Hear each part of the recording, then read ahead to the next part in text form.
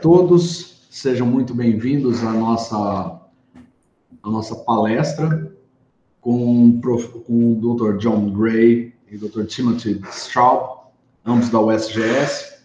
O John Gray já está aposentado pela USGS e o Timothy ainda trabalha na USGS, ok?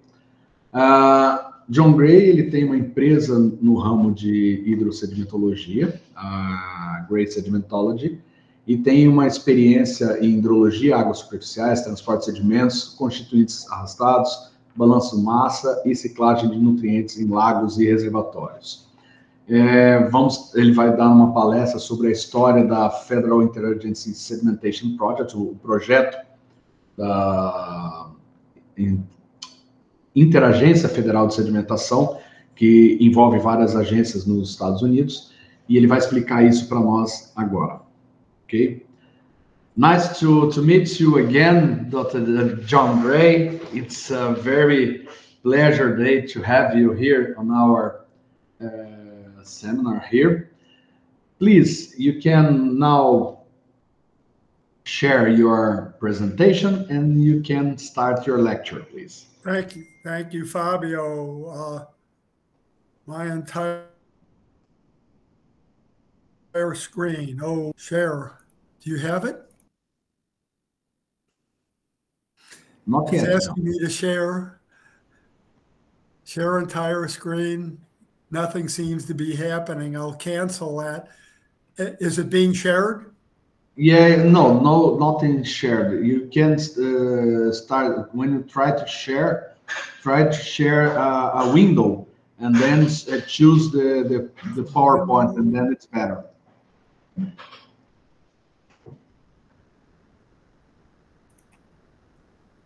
Share, bingo. Okay. Hello, everyone. Good morning from wet suburban Washington, D.C. I hope you can all hear me fine. It's wet here. You might have read in the news that Hurricane Ian that hit Florida, United States last Thursday. The remnants are up here. I've received 5,182 millimeters of rain, which is 2 inches here, not much. Anyway, Fábio and Diogo, many thanks for the opportunity to give this presentation. I wish I could be there. The last ENES that I attended about 10 years ago in Mato Grosso and about 5 years ago in Vittorio, thoroughly enjoyed my times with my Brazilian colleagues, and they brought me down to give, but I took as much as I could. I learned a lot. These are great conferences, and I hope this isn't the last one that I participate in, and I hope the next that I participate in will be in person. I also want to thank my USGS colleague, Tim Straub, who's also the Federal Interagency Sedimentation Project chief. We'll be tag teaming today. I'll give the history, and Tim will give the here and now of new technologies and sediment instrumentation and data collection. I'll take no more than 20 minutes. Everybody that knows me knows that I talk on and on like I'm doing now. I'll be talking about the history of the Federal Interagency Sedimentation Project, which ironically Tim's the chief of, but I'm the institutional memory. The presentation I'm giving you is based on a paper that I gave in 2015 at the Federal Interagency Sedimentation Conference that was held in Reno, Nevada, USA. Moving on, the history of the Federal Interagency Sedimentation Project. The FISP, which I'll refer to hereafter, was formed in 1939, and you will see why as I move through the presentation, why it was formed and how incredibly successful it has been to the benefit of not only in the United States, but in Brazil, South America, Argentina, and in Europe, and in New Zealand, etc. As Tim might describe a little bit, the FISP started in 1939, but a lot has changed as the times have gone on, and they've learned more, and there's been new challenges and new needs, and particularly new capabilities, electronic and computerization, if you will, that has given us great opportunities to expand our ability to collect reliable and quantifiably accurate suspended data. Tim will talk a little bit more about this. My presentation will be the background. I've already given the origin and the mission. And then I'm going to talk about the 6 general phases from 1939 to 2022 of the FISP. I'll give 1 through 5 history, and Tim will give phase 6, which is new technologies. Okay, going way back,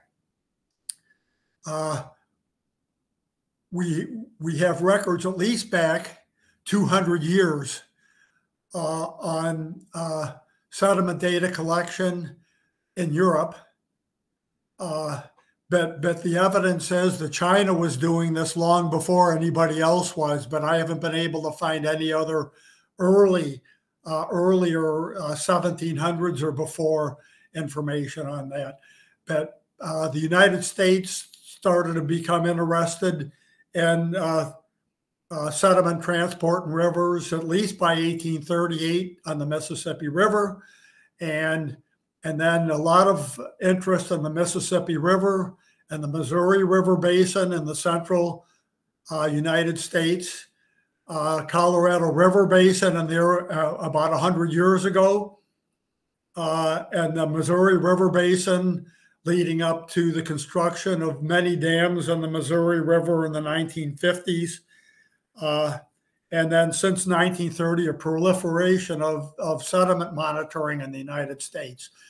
Now, important with respect to the Federal Interagency Sedimentation Project and to the type of instruments that have developed, it was noted in the middle 1940s and thereafter in 3 watersheds of the Colorado River Basin, the Green River, the San Juan River, and the Colorado River, that a double mass curve, and that is on the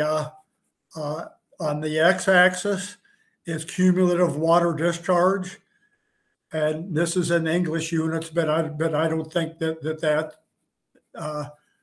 a deal killer here or particularly relevant. And this is cumulative annual suspended sediment loads. And when there's no changes in a watershed and land use or other factors, that double mass curve more or less is a straight line. And it was from when they started to monitor in the 1930s, back up to the mid-1940s. And then suddenly there was a break to the right. In other words, less sediment per liter of water than before. And then in around 1965 or so, another break, even less sediment per liter of water. And the question is why? Well, I can explain. This one was easy to explain. They put a dam upstream and the sediment quit coming down the river. And so for the same volume of water, there would be much less sediment being released by the dam. But this one was a mystery. And there were all sorts of theories on what would have caused this. Were there land use changes such as grazing, vegetation? Did climate start changing around then? They wondered, were there changes in intrinsic tributary geomorphic processes, whatever that is, or maybe none of the above. It just so happened that the sampler on the left, the Colorado River sampler used in the Colorado River Basin, was just basically a weighted bottle sampler with a cork, with a plug that would be lowered to the bed of the stream, a messenger weight, a lead weight sent down, opening the plug and then pulled up quickly to fill as it was being dragged up. And that was used from the before the middle 1940s. And then around 1942 or 1943, the first FISP isokinetic samplers. I believe Tim might mention isokinetic, but I'll just give it in general. In general, an isokinetic suspended sediment sampler samples the river water at the same rate that it's coming down the channel at the sampler, which turned out to be very critical particularly when there's sand in transport down the river. Now, an interesting aside that Dr. Straub might not even know, about 20 years ago, two of our colleagues, Randy Parker and David Topping, knew that there was some problem associated with this 1945 shift. They went to a gauging station on the Colorado River at the bottom of Grand Canyon to do some testing. They opened up the subfloor on that gauging station, and there was the original Colorado River sampler sitting there. They were able to use the exact same sampler that produced many of the concentration values from before the middle 1940s. The problem was when you would lower this to the bottom of a sand bed stream and pull the cork, there would be an inrush of water from hydrostatic pressure from a part of the stream that was relatively highly concentrated in sand. Boom, just like that. And then as it was pulled up, it would dilute a little bit. But they found that the concentrations in the Colorado sampler were as much as 3 times what was actually coming down the channel. So there was one of the big reasons that the FISP was formed to figure out what was the problem and how to correct it. Here's some early pre-1939 sediment samplers. 1933 silt sampler, this Tate Binkley sampler, which is just a open tube, closed tube. And then a couple from South America, Argentina.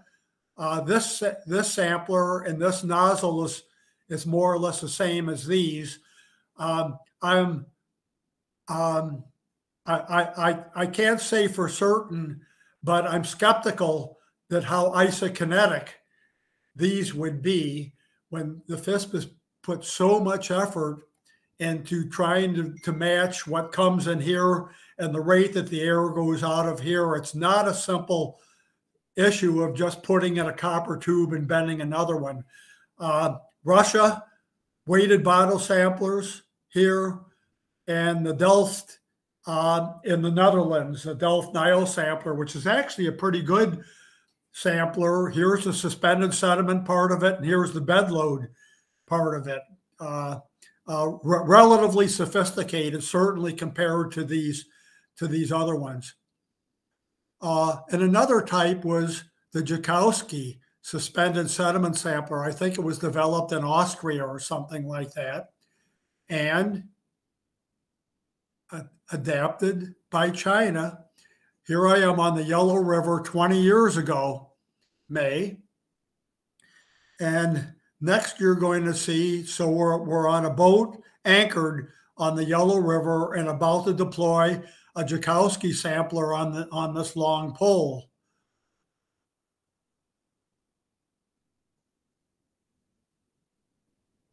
Okay, that worked. Oh, please. That worked just fine. I'm going to go back once and then I'm going to go forward again. I really do want you to see this video. And I think what I might do,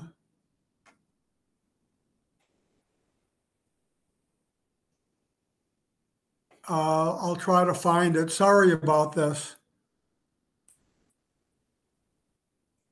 See, try this one more time.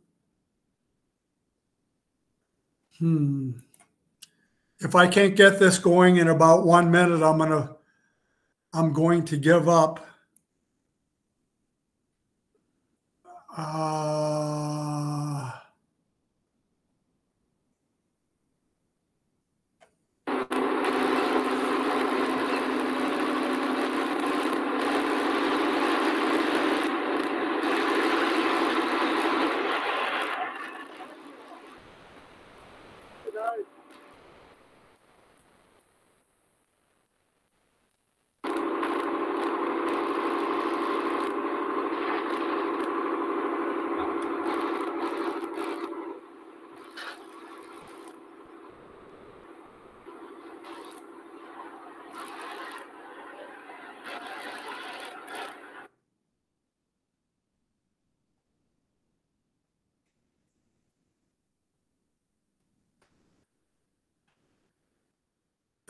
Back with you here.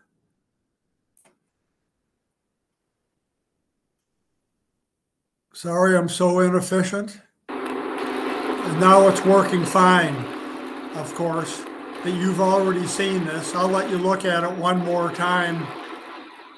This is my friend Zhang Luzhu on the left and his colleague. And then one more time, the Joukowsky sampler, open, basically an open bottle, pulled the cord to close it, bring it up, and dump a liter.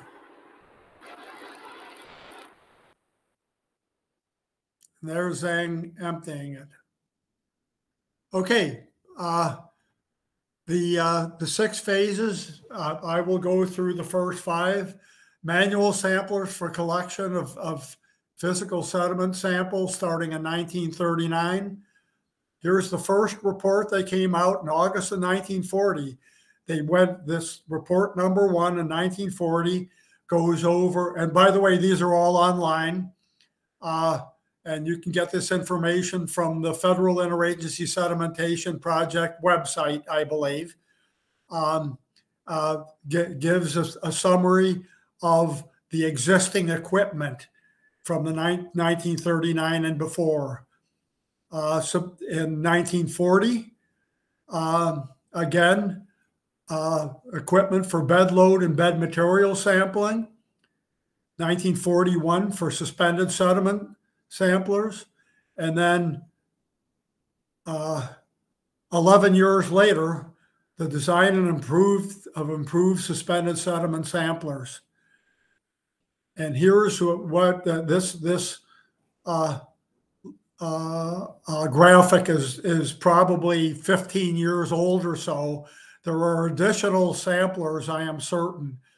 Tim can mention on that, but these samplers are used even in every continent, even in Antarctica, where a colleague of ours went with a DH-48, this sampler, to sample glacier melt in Antarctica about 20 years ago or so. DH-48 developed in 1948, isokinetic. The point integrating P61, clean trace element samplers, the BL84 bed load sampler that I have worked to calibrate, bottom material sampler, and a gravelometer to manually determine bed material particle sizes.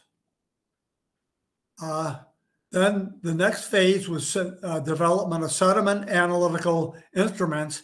They were largely wonderful ideas, but the technology just wasn't up to it for the most part.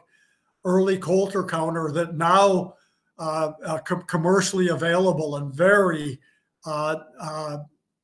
interesting, useful, and expensive devices, turbidimeters. And then the visual accumulation tube, which is still used today by the USGS to determine the amount of sand and the gradations of sand in a sediment sample. Next came automatic samplers, mostly in the 1950s and 1960s. This passive sampler I've modified because we had a recirculation problem. It would fill airlock, but then when the velocity head was too differential here, it would keep filling and filling with sediment.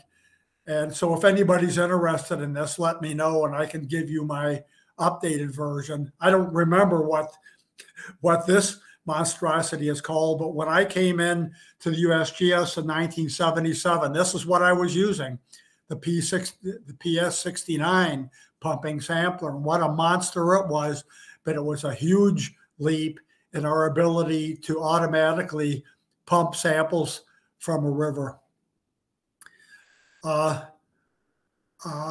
not going to get into automatic sediment gauges, but I will just briefly describe the need back in the 1970s and 1980s to be able to collect suspended sediment, suspended water samples for the analysis of trace elements, metals and metalloids in the river, mercury, etc., that we found out the hard way that our metallic instruments were automatically contaminating. And so here's the D95 developed in 1995, D96 in 1996. And this one, I think it's Tim can comment that that's the 99, and there's at least one or two more of these clean samplers. So without further ado, here I am, folks, in 2002, and I'm going to cede my screen to Tim. I will stay on to the end of Tim's presentation. If anybody has any questions, and I'm sure Tim will be glad to answer. Thank you very much.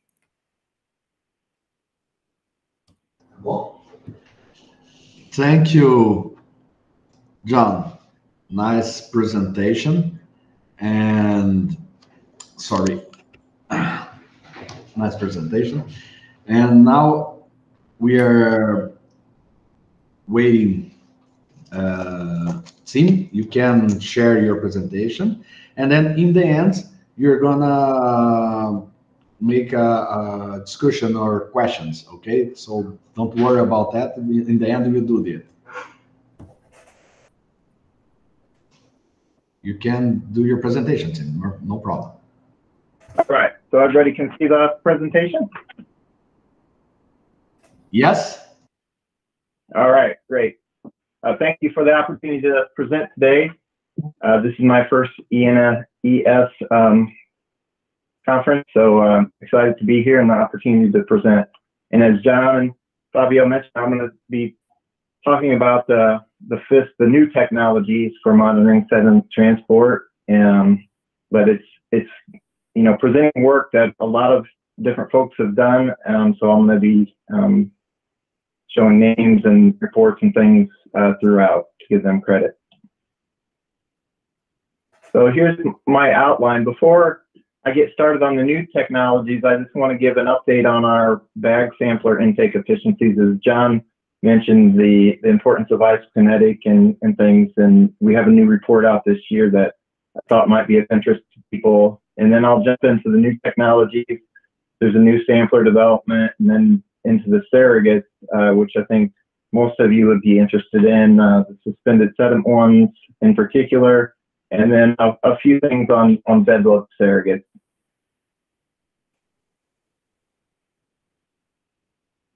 So the bag sampler intake efficiencies. So maybe 10 or so years ago, there were some questions about the intake efficiencies of the bag samplers, and basically maybe stepping back a little bit from that, intake efficiency is, we want that mean intake velocity into the sampler to be the same as the mean stream velocity. And when that is happening, then we call that an isokinetic sampler. And all the results I'll talk about today on this topic are in this new report that came out in 2022. Lead author, Adam Manister. So isokinetic, just real briefly.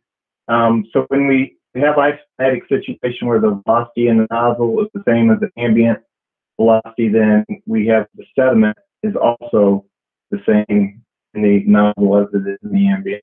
If the nozzle velocity is too slow, then we have too much concentration going into the sampler, and if it's too fast into the nozzle, then we don't have enough concentration going into the sampler. So it's a fairly big deal. This gives a little bit more information on how big a deal that is, depending on what type of material that you're sampling. Because on the x-axis here, we have the intake efficiency. Again, the mean intake velocity to the mean stream velocity. So at 1, we have 0 air and concentration. So on the y-axis now we have the air and concentration. And so you can see as we deviate from 1, you can get, in particular in the sands, you can get a decent amount of air. And then in the silts and clays, not as much as you might expect.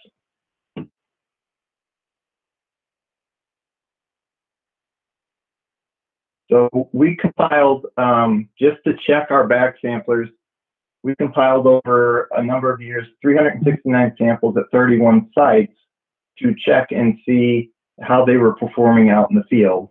And so this is a myriad of samplers, the D96, which John showed, the D99, and there's another one, the DH2 bag sampler. And it's for, here you see 3 plots. It's for 3 different nozzle sizes, the 3/16 inch, the 1/4 inch, and 5/16 inch. So we, as you can see here, we mostly use the 3/16 inch nozzle for a lot of conditions, and then a little bit less on the other 2 nozzle sizes. And then this, but as you can see, and this is plotted now on the y or on the x-axis, it's stream velocity. So, and the next plot I'll show on the x-axis will be water temperature, which are, these are 2 of the bigger factors that might affect intake efficiency. And so we were fairly happy with these results. I think the mean was near 1 or a little bit less than 1 on these data. So it's showing that our samplers are isokinetic out in the field, for bag samplers in particular. And this is just another way of plotting the data. So again, it's intake efficiency on the y-axis, and now water temperature to see the effects of possible effects of water temperature. Again, saying this is that same data set, 369 samples at 31 sites.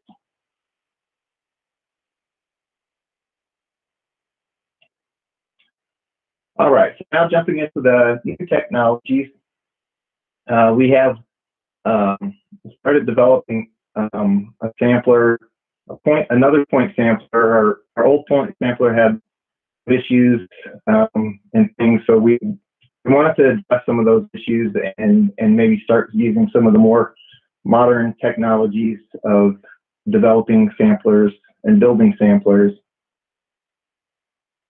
We're partnering with Carnet Technologies, the FISTs, and to develop this next generation of a point sampler. And when we started looking at this, we wanted to address the issues with our current point sampler. And so we made a list and kind of ranked the priorities of what we wanted to address with these. And we sure wanted some drawing so we could continue the development and building of these in the future. There were some problems with the old solenoids in the old sampler. And then we started talking about could this new sampler be both depth integrating and a point sampler? And whether that's one head on the sampler or it's a head that could swap out for point or depth integrated sampling. And I'll give a little update on that. I won't do my punchline on that one as we go through some of these photos of it. And then we're talking about the bottle content, whether it's going to be a bottle or a bag. And ends up we're doing the bag sampler, another bag sampler, even though they'll do samples. And then, some just a lot of different things that we're looking at. One down here at the bottom, one the buoyant head. So if the head of the sampler falls off in the river, can we make it buoyant so that we don't lose it, which is one of the more intricate parts of the sampler. So this is the design of the sampler. It looks a lot like the old samplers. It's actually very similar to the P6200 sampler, which is one of our newest point samplers. The difference here is that there's 3D printing technology being used to produce the shell, at least, of the sampler. And then that sampler, that shell, is then being filled with weights, epoxy. So trying some new things with the building of the sampler.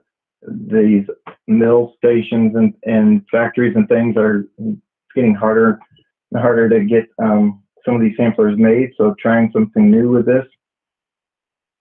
And then also, as many people have tried, to strap surrogate technologies to the samplers or weights and things, we're trying to think ahead with that, with having some attachments for the sampler to be able to have surrogates attached to it that would go down with the sampler.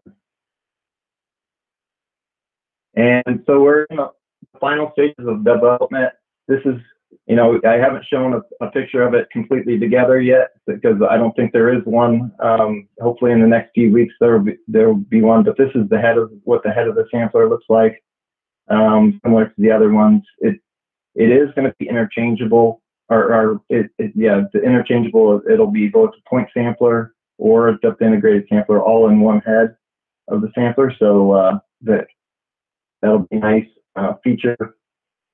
And so continue to, as we do some performance tests, to reach out to me to see if you're interested in this particular sampler. So now I'll go ahead and start talking about the suspended sediment surrogates. And before I jump into that, I just want to, give why surrogates. type of slide. And really, it's as we do some of these surrogates, we're seeing how dynamic some of the parameters are. And so as you can see here, on the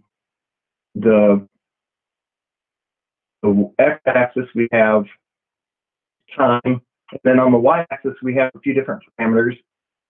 This red line is gauge height, so the water level of the stream, and then the blue line that most of you would be interested in is turbidity, and then the green line is nitrate. Is this particular station of a continuous nitrate probe. But this is one of a larger stream versus maybe a smaller stream, and you see here the timeline is the same though, and the smaller stream and larger stream peaked, the turbidity or the sediment peaked within 24 hours of each other.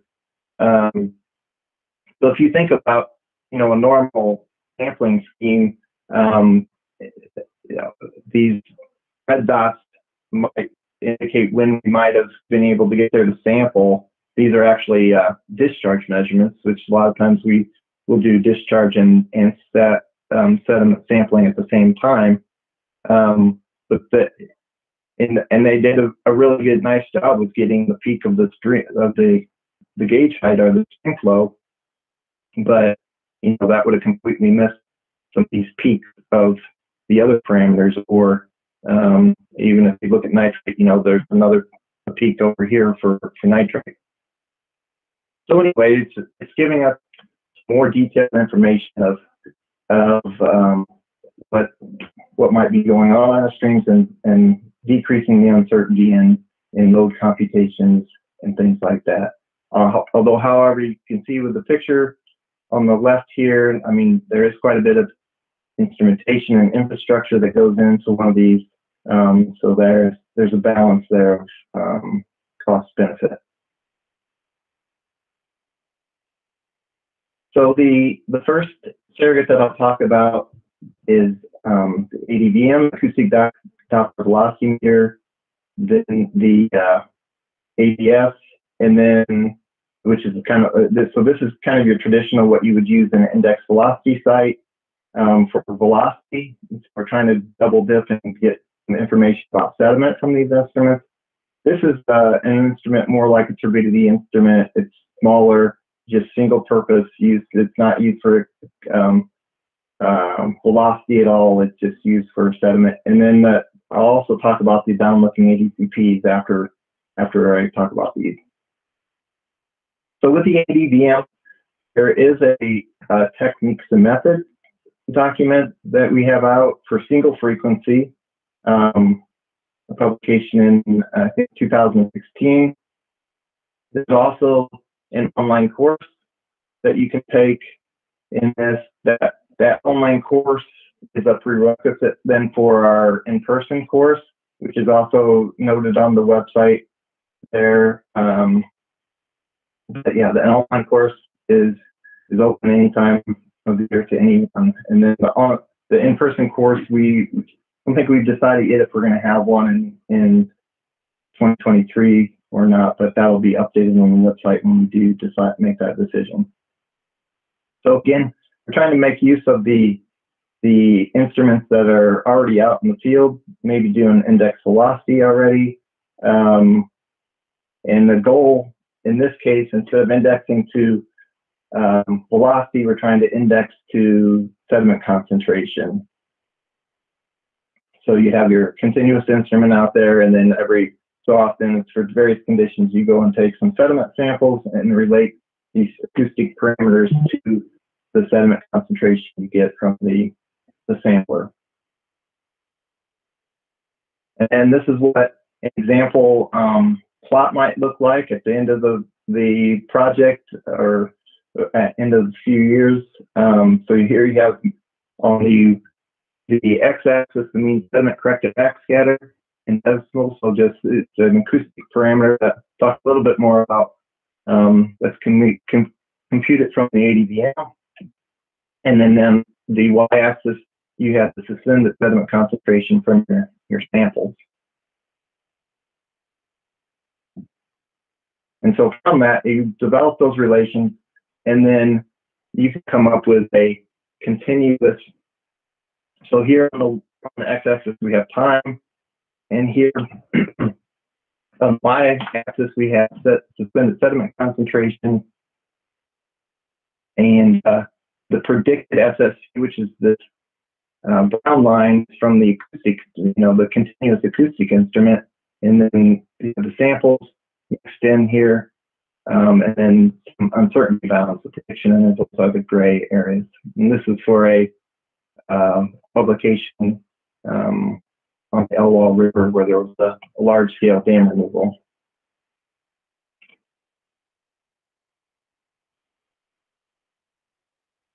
So, as you can imagine, with this method, there's quite a bit of computation that goes on.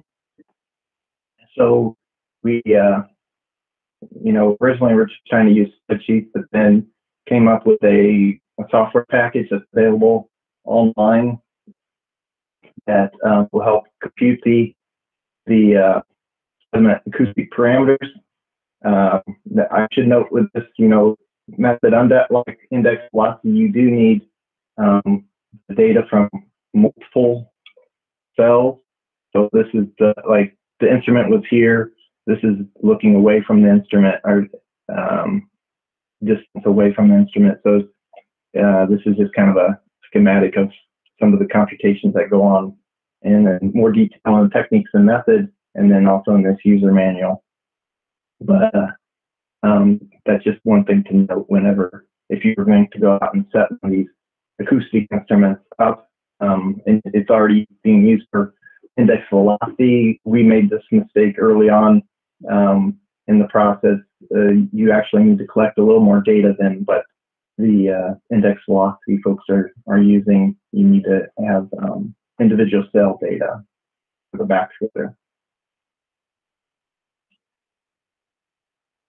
So the software essentially it assists in the creation of regression models, relate, response, and explanatory. So this software actually could be used for more than just the sediment acoustics.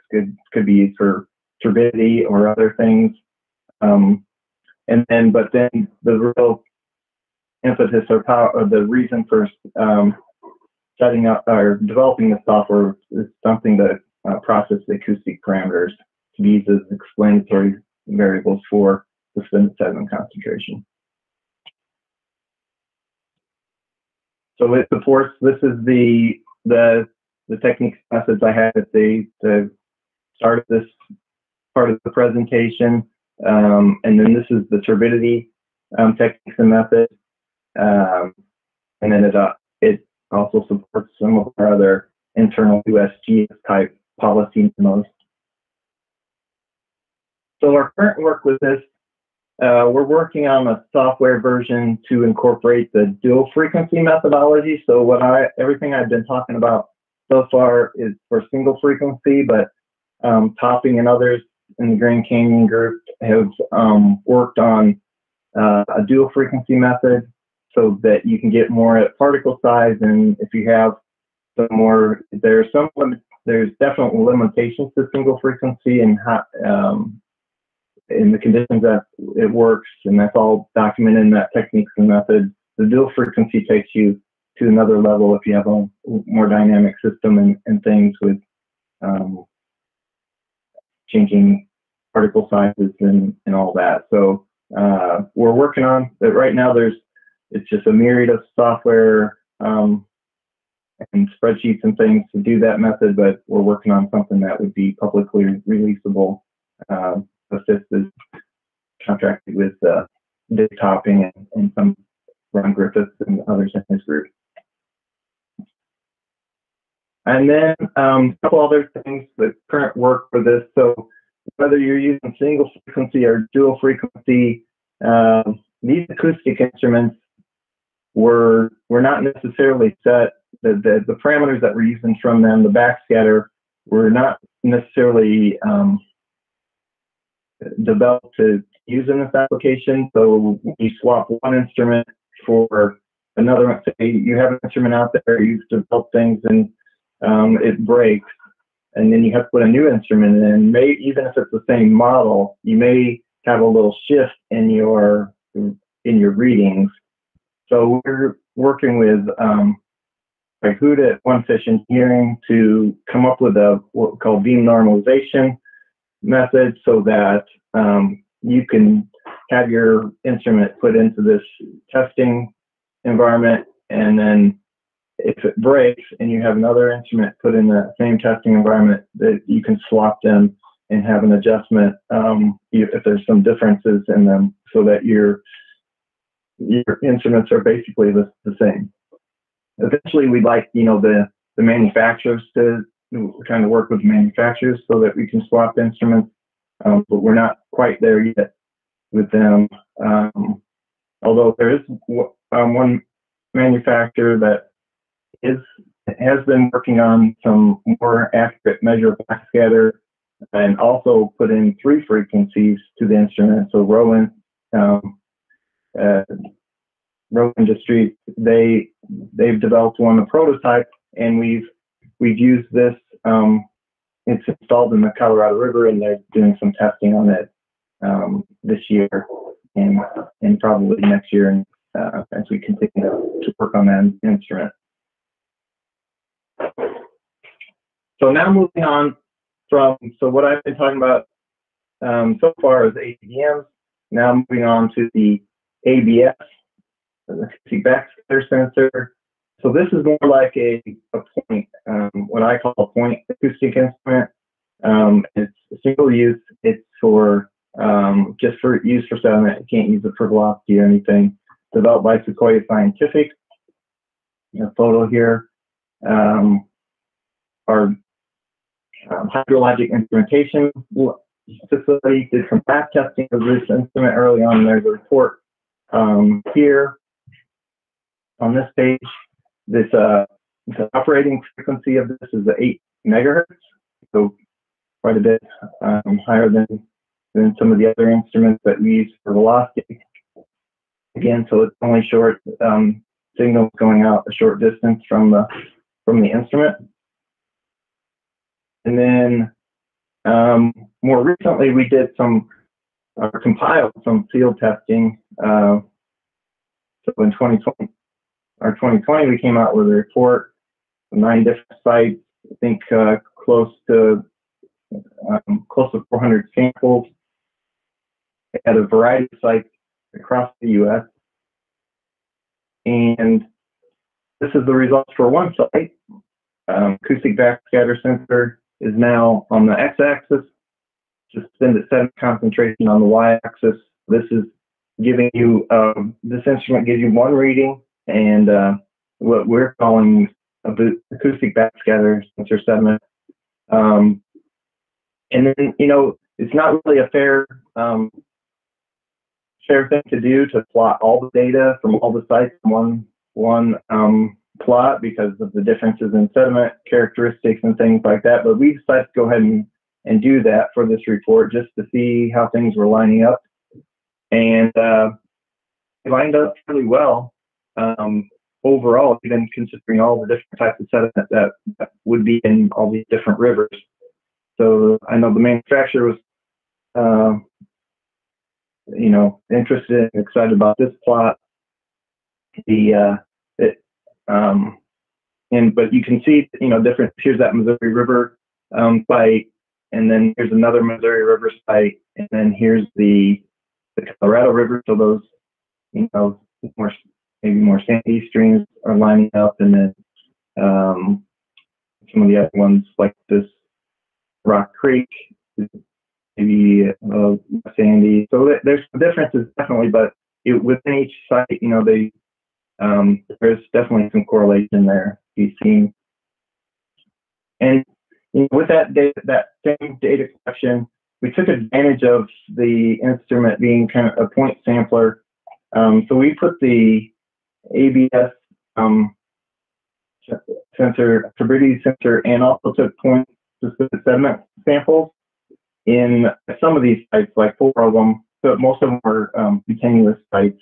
But at a field, we did these cross sections where we looked at, you get a lot of data in just a day's time and variable data. So we took samples at all these points, the black dots here, across the cross section, multiple verticals.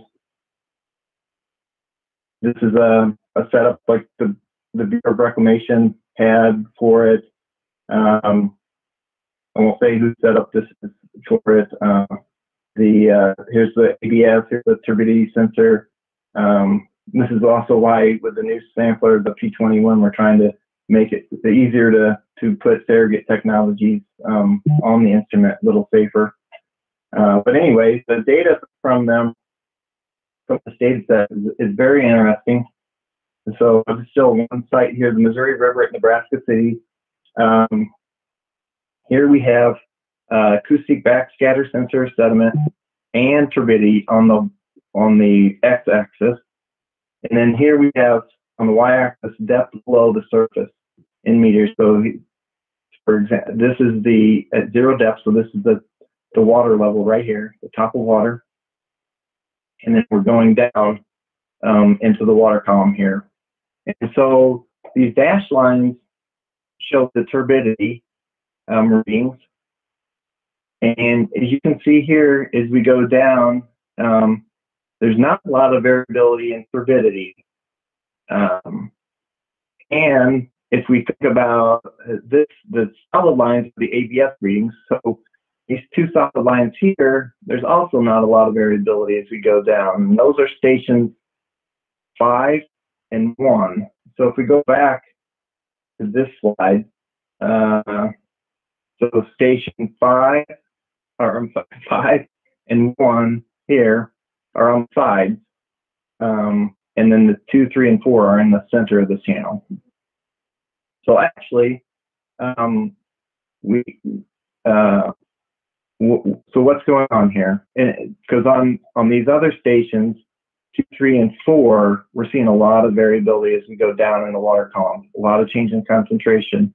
And so what's happening here, this ABS is doing a really nice job of picking up sands that are transported along. This is a fairly sandy river, especially toward the bottom, and the ABS is doing a great job of picking up the sands. But there's not much sand moving on the verticals 1 and 5, so it's not picking up here. And turbidity just simply doesn't see the sands as well as the ABS is seeing it. And we know that from previous studies and things, and that's why looking at well, I'll talk about some of the feature mixing the ABS and turbidity and what Sequoia has done with that. Before I get into that, I just want to drill down into this data set just a little bit more. So this is again Missouri River at Nebraska City. This is the points that you just saw. The total suspended sediment is what we were just looking at on the other plots. But here you can see in that cross section, there's in the concentration, there's not much change in fines, which we wouldn't expect. It's fairly well mixed in the cross section. Oops, I'll go back. But there's the change in the sands, the purple here, and that's what's being picked up by the ABS. Correlates well. And then if we go to now we're looking at turbidity instead of the ABS readings. So turbidity on the x-axis, we can see here for a change in, let's focus on the purple here, the change in sand. So as say at this reading here of turbidity, we can see quite a bit of concentration change in sand, and here again. And so it's just showing how the turbidity is having a more difficult time correlating with well, actually just seeing the change in concentration in sand. Here's another example. This is the Elwha River. So this is not one of the cross-section sites. This is one where it's just left continuously out in the stream, and then samples gotten every so often, and a lot more fines. In this case, the sand is not changing very much. And this is on the x-axis is the acoustic backscatter, the ABS readings, but it's still correlating fairly well with the fines. However, so this is the ABS. If we go to turbidity for fines, there's a tighter fit. The turbidity is doing a better job here of seeing the fines, and with the some of the things that Sequoia has out on their website, we would expect that about the ABS. It has an optimal range of what it will see. That's why they've been working on what they call an AOBS, which is basically just the ABS and then combining it with some turbidity instrument. And it could be the one that they sell or any of the turbidity instruments. But if you combine those data streams, that you can get some really good results, because you get the turbidity really covering the fines, and then the ABS picking up the sands, and it does really well. So, however, one thing, current work on this, the ABS, we found at some sites when you leave these out that they will drift over time. So when I say drift, so for a reading that might read 100 at the beginning of the installation, maybe it's reading 120 at the end of the installation time, or the time period that you might be monitoring. So in the USGS, that can happen with turbidity, that can happen with various instruments, but we like to be able to know how much that's shifted, so then we can adjust the record, because that we want to see a consistent record. So we're currently developing some methods to check the calibration drift in the field or in the lab.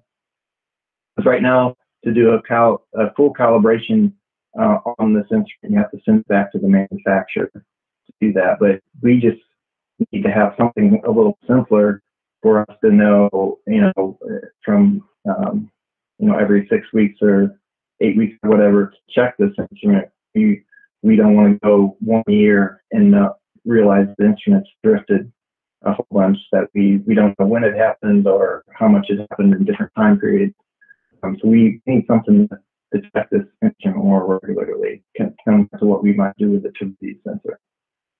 So we should be coming up with a report later this year or early in 2023 with that. All right, so now moving on to, so we're on the acoustic world, but now we're looking at the down-looking profiler, acoustic Doppler current profiler. Many of you have probably seen these instruments used for discharge measurements. We're getting velocity readings, very useful instruments. But what we'd like to do, instead of this being a velocity here, we are trying to see if we can make this sediment concentration. And there's on the website here, there's some information that I'll be going through some of that, but you can dig into it a little deeper on the website. I think I'll go ahead to the next slide. So taking then the backscatter is what another parameter that this instrument will give you, but this doesn't quite, there needs to be some adjustments made to it, because this doesn't look right, that sands or whatever would be, higher concentrations would be at the top. So making these adjustments and with samples and things, we can end up with suspended sediment concentration in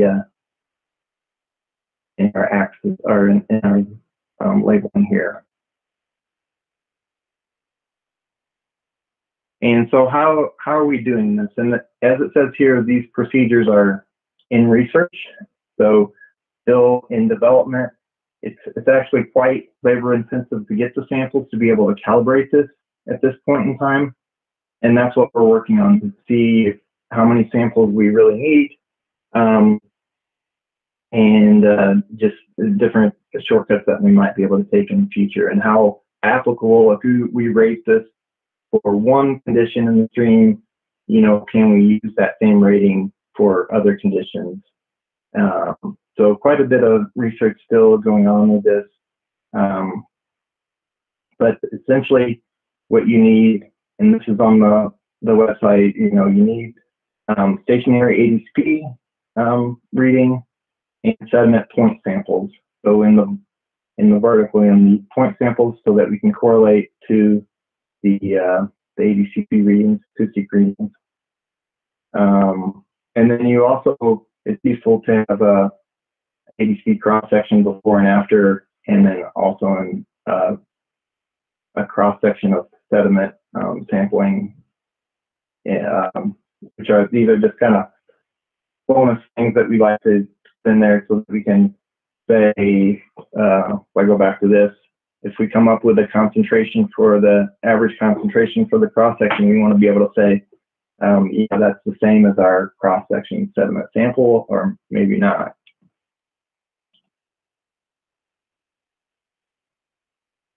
So again, yeah, we're trying to take the, use these instruments beyond just velocity, trying to take the backscatter data and turn it into suspended sediment.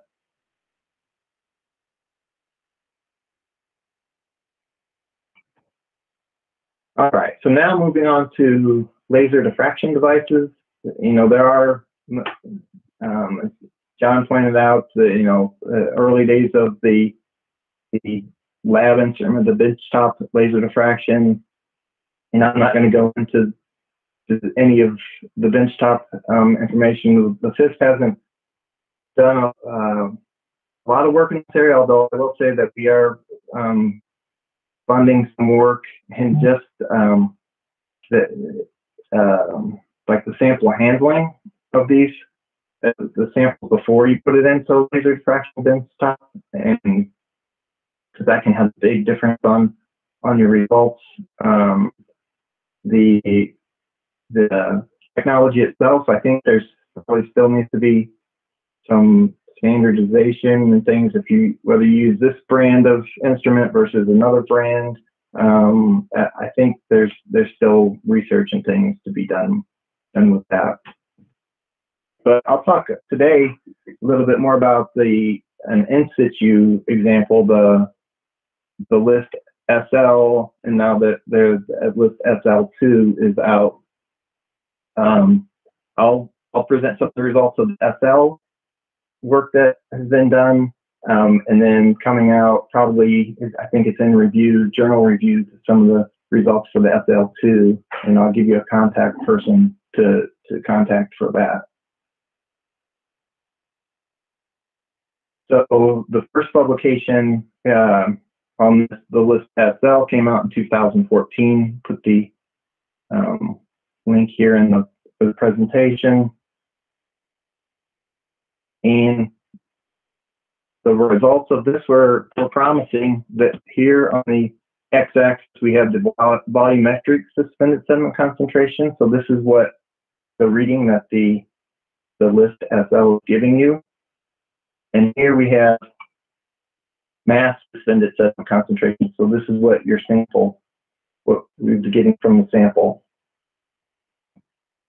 So as you can see here, that fairly good fit over, again, this is a lot of different sites that were looked at and correlate. Also, it definitely seems to be a good surrogate for sediment, the mass suspended sediment concentration.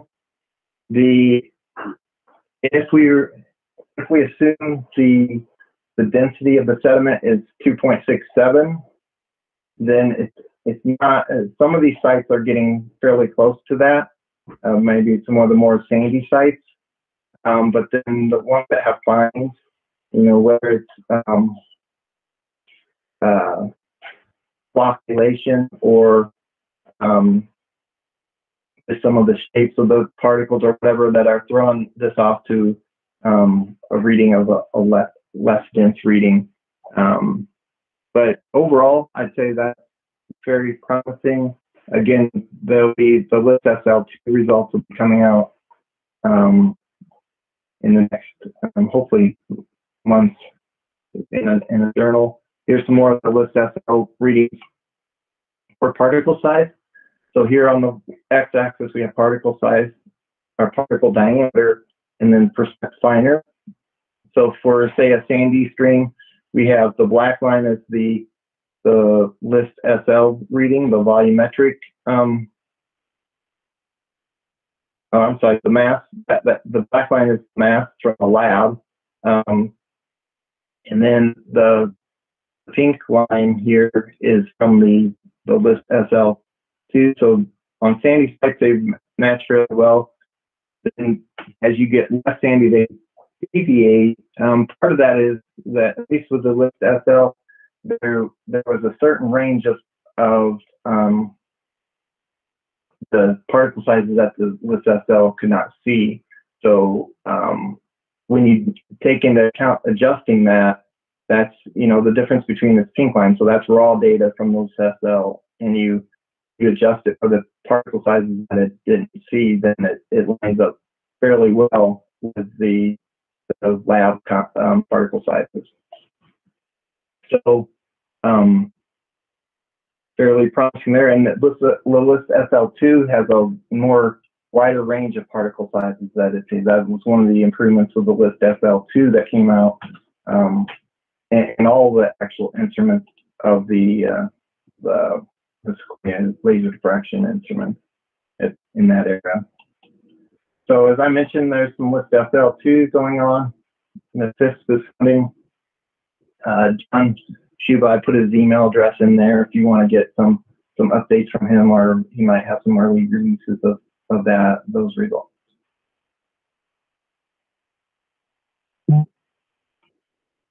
All right, so now moving on to pressure difference. So this you may or may not get into a situation like some of our colleagues in New Mexico had. Jed Brown, the New Mexico Water Science Center, with his name here. So these are some of the conditions. So very, very, very high concentration situations. So the question was, you know, could you use a density difference method? So measuring the density in the water. So basically, it's similar to a bubbler stream gauge, but instead of one bubbler, you have two bubblers that are measuring pressure, and you can get then that pressure difference between the two. You can get an estimate or something, a parameter that you can then correlate with the suspended sediment concentration. And there's actually some, I think, Sutron makes a double bubbler system that you can buy off the shelf now. And these are some of the results that Jeb had. And as you can see, some of the concentrations that he's working with, you know, this is 180,000 milligrams per liter. So yeah, you might see some scatter in this spot, but is there any other instrument that could correlate this with these type of concentrations? So if you have a situation like the ones here in Mexico that they're having, this might be an option for you.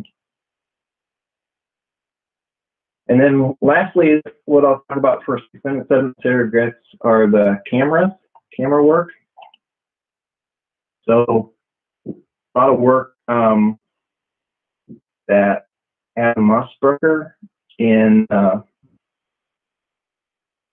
put his name here in the USGS has been working on basically, you know, just trying to just a normal SLR camera, just trying to keep it to something that it would be you could buy off the shelf, and using some of the spectral information from it, correlating that with the concentration of sediment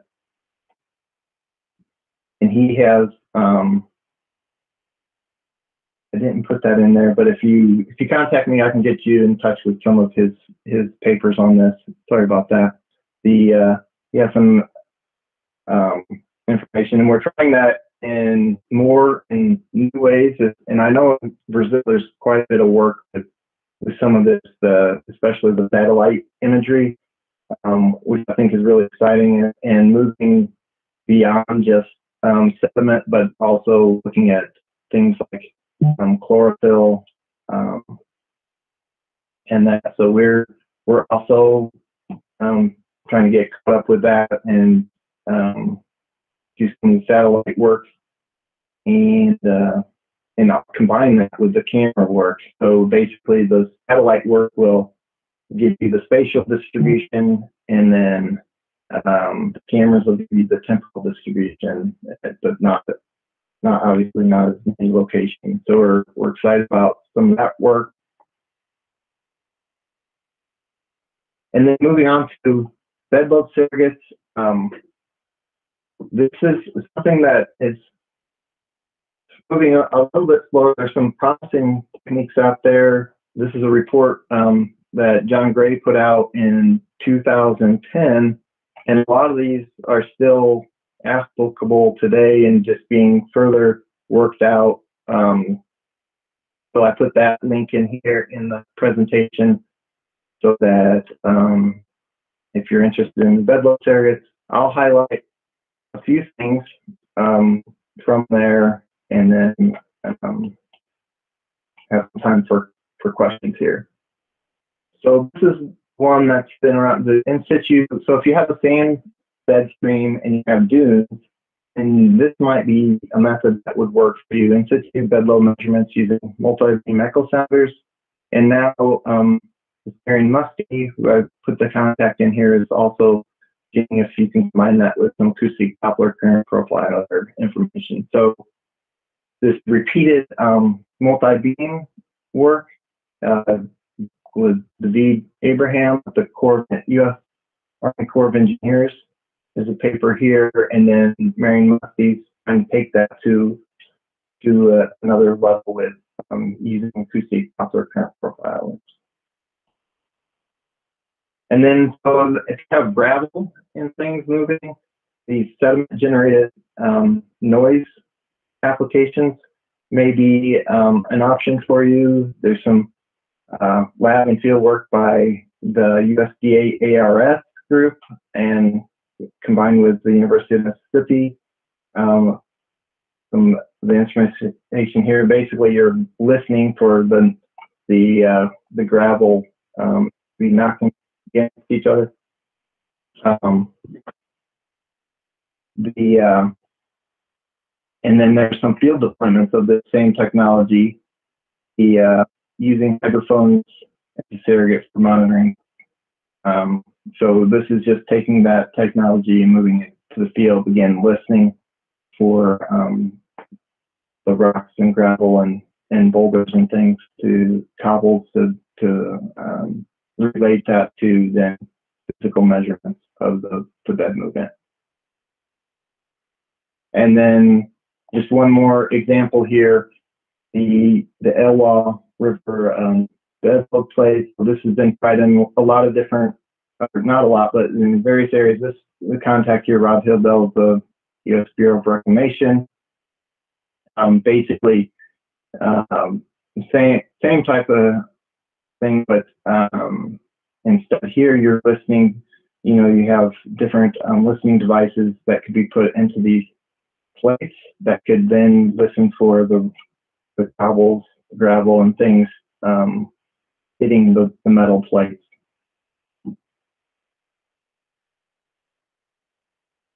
And with that, I hand it over, see if there's any questions that people might have. Thanks, Tim. Now we are going to present questions that our audience made in our system. So both you and John can answer the questions.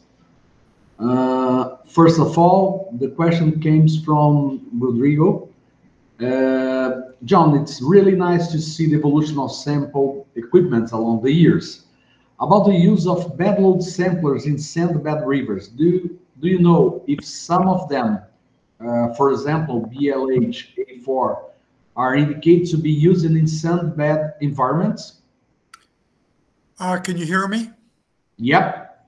The answer is an emphatically yes, even though my colleague, Dr. Bill Emmett, went into a rage 25 years ago when I told him that these samplers were being used in sand bed systems. And he said, they're never designed for that. And I said, but everybody's using them like that. So the answer is, when I did my bed load sampler calibration work in 2006, it's been written up, it hasn't been released, and better be released shortly. I made sure that I calibrated the BL84, the BLH84, and the ELWA samplers, and the original Helly Smith bed load sampler, both in sand bed and gravel bed systems. So there will be coefficients coming forward for those, and in almost all cases, the coefficients will be greater than unity, greater than 1.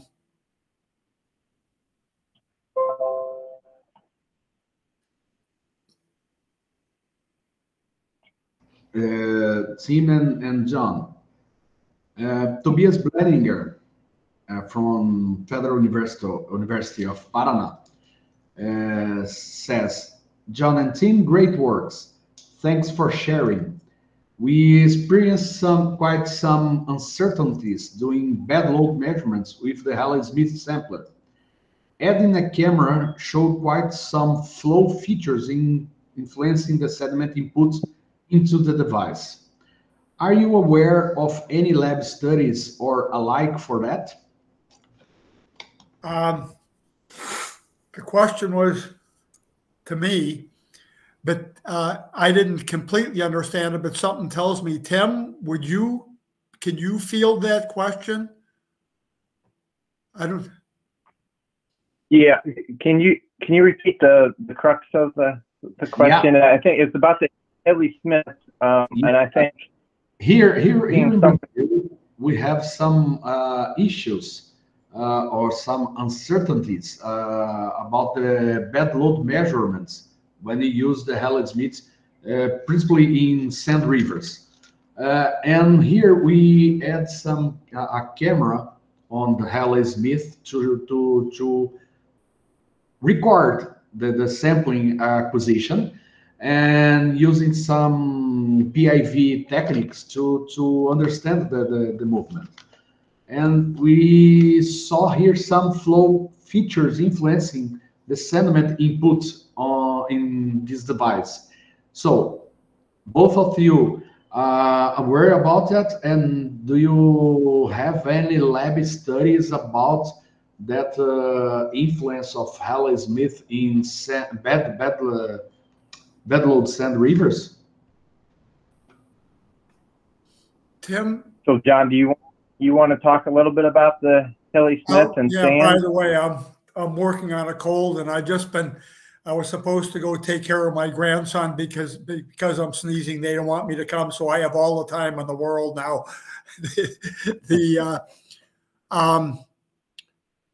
Let's see, is the question focusing on in the sand bed channel and the Helly Smith?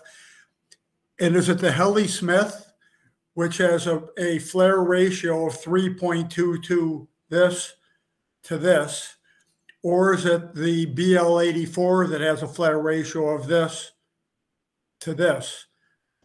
The first big difference between the two, and for the sand and gravel BL 84, the collection coefficient is, I misspoke a minute ago, that for that particular sampler, which is approved by the FISP, the coefficient of collecting for both gravel and for sand is slightly less than 1. It's about 0.85 or 0.87, which is pretty close to 1.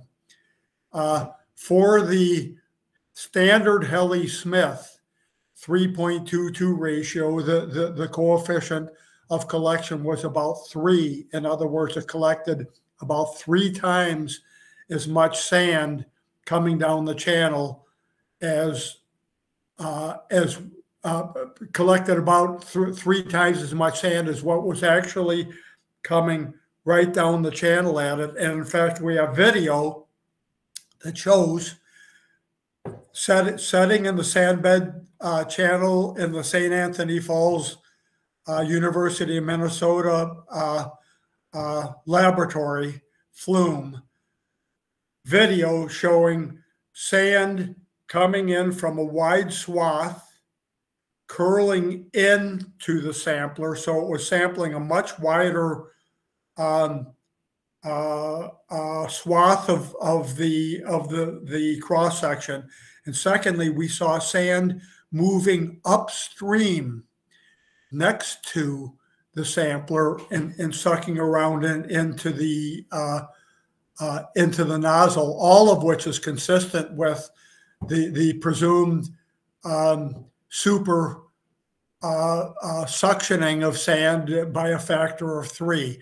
Now, so we have that, and that video is available in Groton and Gray 2021, I think it is, and I can, if needed, what I would suggest, Fábio or Diogo, send me an email, or send Tim and me an email and saying, here's the specific information that you're looking for. And that's one example, and there are other examples of that, but did I answer the question? I'm not certain, because I'm not certain what the question was.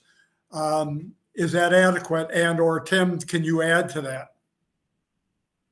Well, I think you answered the question fairly well. We've seen problems with the Healy-Smith and conditions, essentially, is what you're summarizing. And it sounds like they have video maybe of similar things happening with the Healy-Smith. So we would recommend the BL84 in sand as opposed to the Healy-Smith.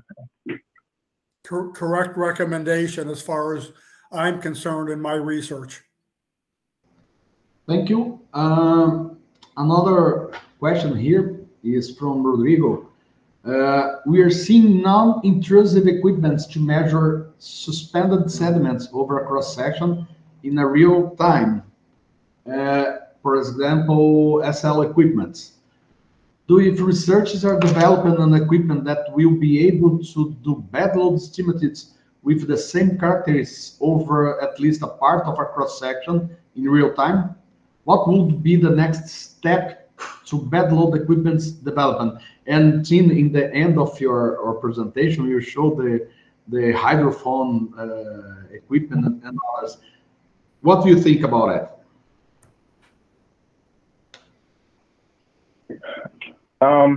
I think probably, in my presentation, I gave some of the contacts of the people that are really intricately involved in that. I would reach out to them. I think that, they've had some good results, but I think it's quite a bit of work to get to those good results. And so I think there's some cost benefit factors there that you could talk directly with the researchers that are working on that. And John, do you have anything that you would add to that? No, I will make a comment, though. I retired almost 9 years ago. I'm a scientist emeritus, but I haven't been directly involved in what the FISP has been doing for a number of years. I'm greatly impressed, Tim, and I want you to pass that along to the technical committee, that I'm really heartened at the efforts that you guys are doing, and using the computational power that's available now that wasn't available when I first started my involvement in this in 1977.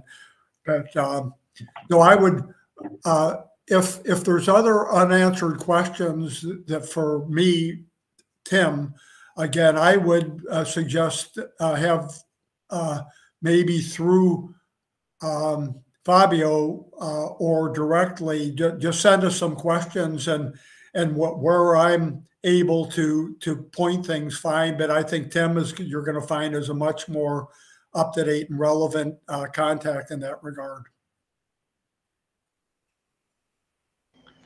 Okay, just another question to end the doubts about Halley-Smith. Professor Tobias just want to clarify the question. How does USGS test the Halley-Smith devices? Are you doing lab studies, or what type of tests are you doing for validation? And thanks for Brilton and Gray reference. I definitely will ask for that.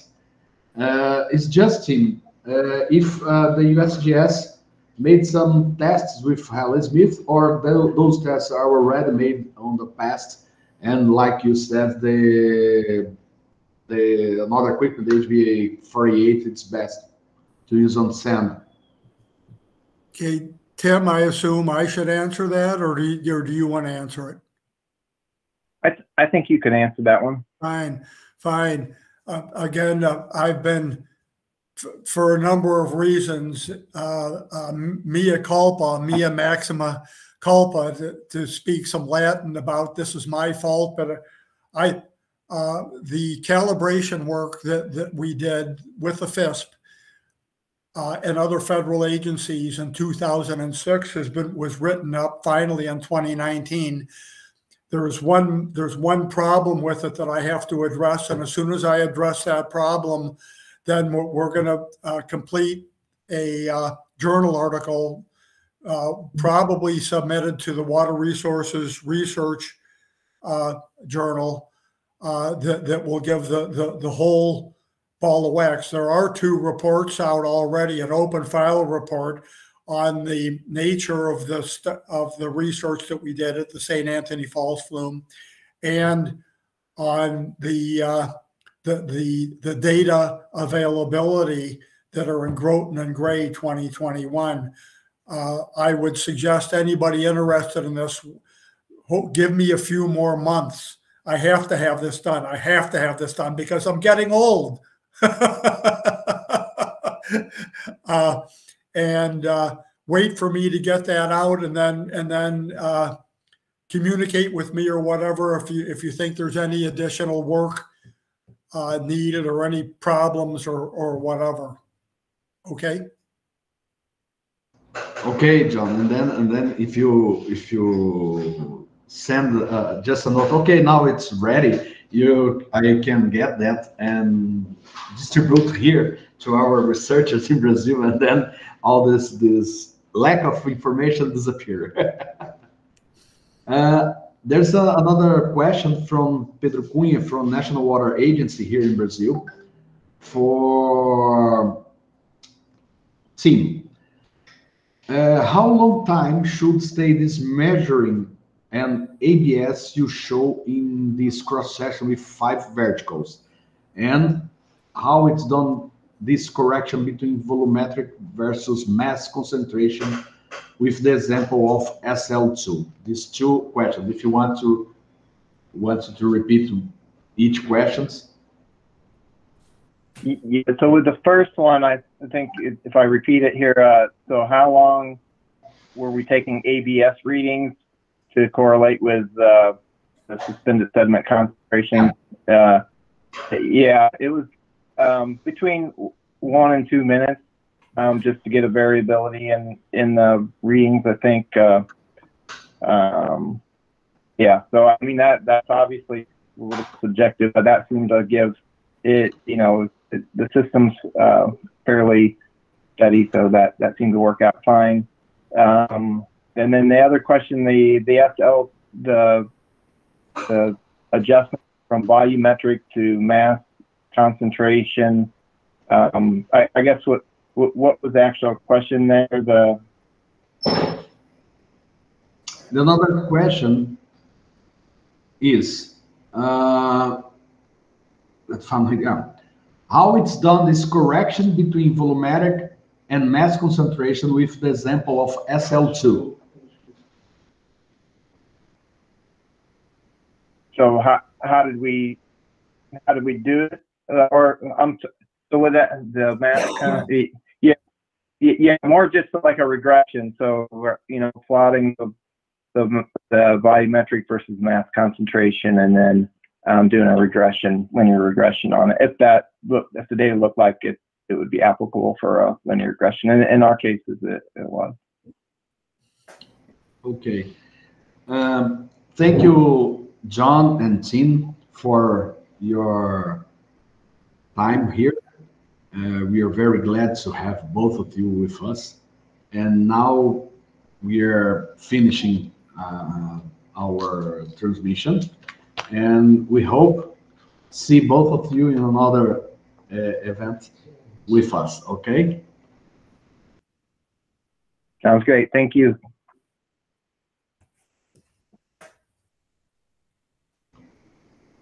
Bye-bye, John. Okay, goodbye. Thank you